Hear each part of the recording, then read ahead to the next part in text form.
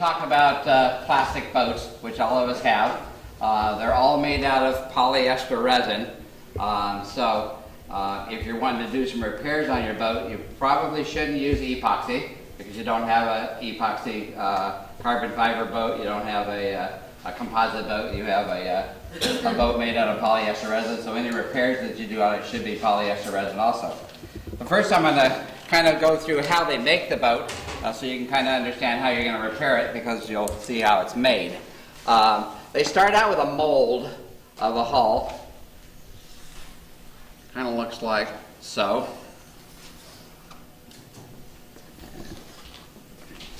And normally it has some feet on it to keep it standing up straight.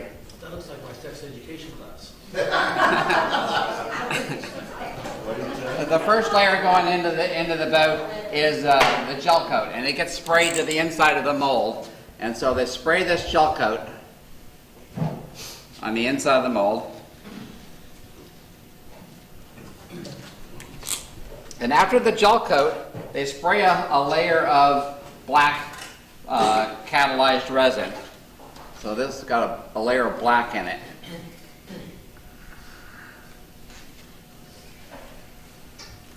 When you lay the glass cloth in, if there's a bubble in the glass cloth, it shows up as a white bubble. It shows up really good on the black background. So the guys that are actually rolling out the fiberglass cloth can see those white bubbles against the black background. So anytime you do a repair on your hull, you'll see as you get through the white gel coat or blue gel coat, there'll be a black layer underneath it. Then after that, another color? Yeah.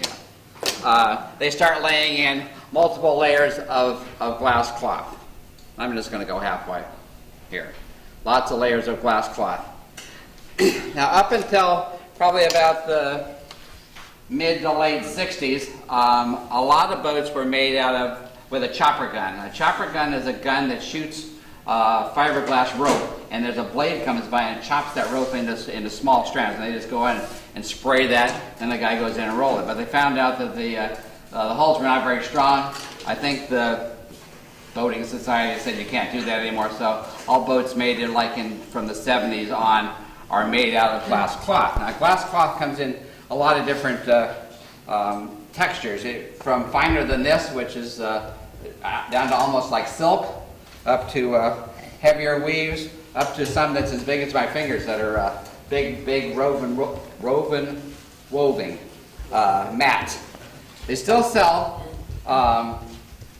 this unidirectional mat, which is a bunch of fibers that are all pressed together and then starched so that it stays together.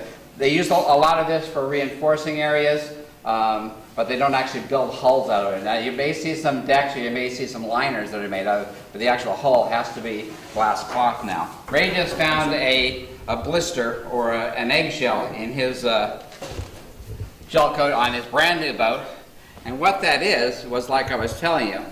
You've got the mold, which sits here, and what they did was they left a bubble in it like that.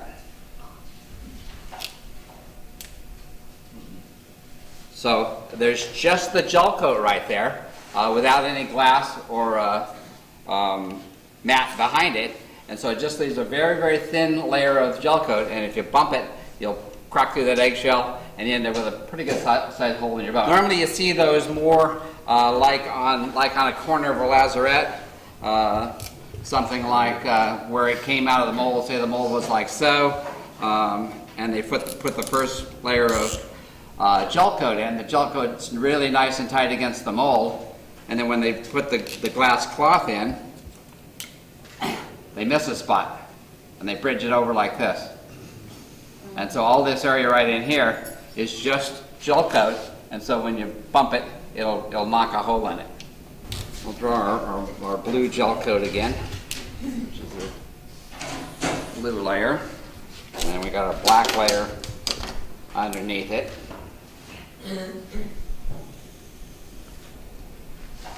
And then a bunch of layers of glass cloth. Dave, is the black layer, it's liquid, it's like the gel coat? It's just exactly like the gel coat, and it's pigmented black. Okay. You're going to have a couple of different things that you're going to want to repair. One of them will be maybe you mounted a compass or you mounted a gauge and you decided you didn't want it there, so you're moving it over to a different place. So you'll have some holes in your fiberglass. So I'll draw a hole here.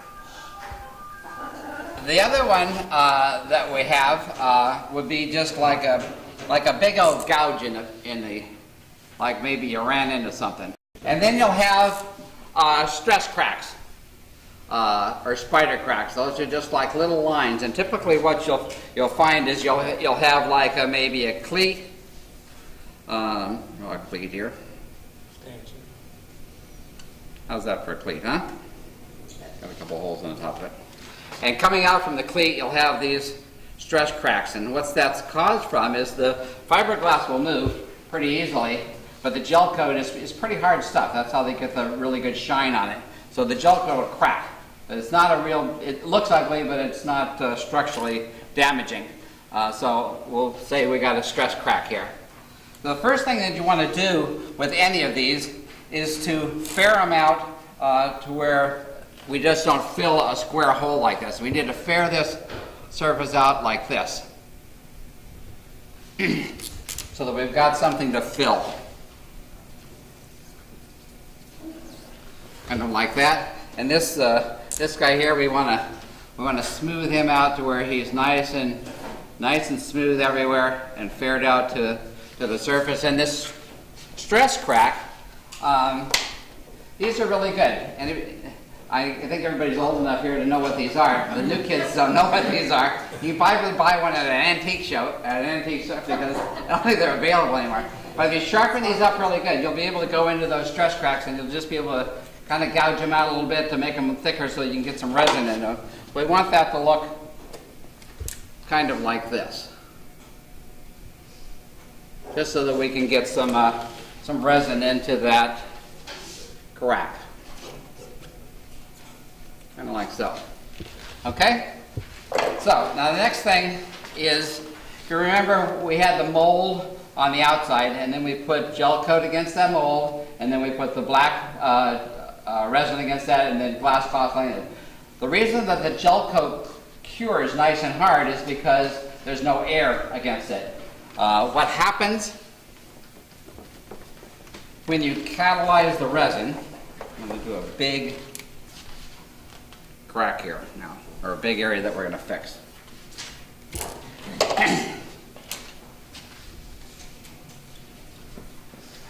So these are polyester resin molecules. So after we've catalyzed our resin, we put our pigment in to make it the color that we want it, and we put some thickening agent in it to make it like a paste rather than a liquid, and we're going to screen it off even with the top of our repair. Those top molecules, the catalyst in the resin, what it does is it excites the molecules, and they start rubbing against each other, and they start generating heat because they're rubbing against each other. These top guys, these guys down here are all rubbing against each other, and they're starting to get hot. They need to get to about 140 degrees in order to kick the resin over to make it hard. These guys don't have anything to rub against. So we have to put a layer of something on top of it. I'm going to use red again, because I don't have any other colors. We need to put something on top of it here to insulate those molecules. It's kind of like a blanket to keep them warm. So there's a couple of things that you can use. Saran wrap works really good. So after you've made your repair, you've screened it off nice and smooth. If you just put some saran wrap over it, nice and tight, that'll keep the air away from it, and it's thick enough that those molecules will stay warm and it'll cure that surface. Otherwise, your top surface, these guys that are on the surface are going to stay all sticky and gooey and never will cure. So you can't polish a sticky, gooey surface. So saran wrap works good. Any of your mold releases, you can brush those on or spray them onto your repair. They work really good. Where's my Scotch tape works really good. If you got some stretch cracks and you're just doing a little screed to fill in some stretch cracks, put some Scotch tape over the top of them. That'll keep them warm until they cure.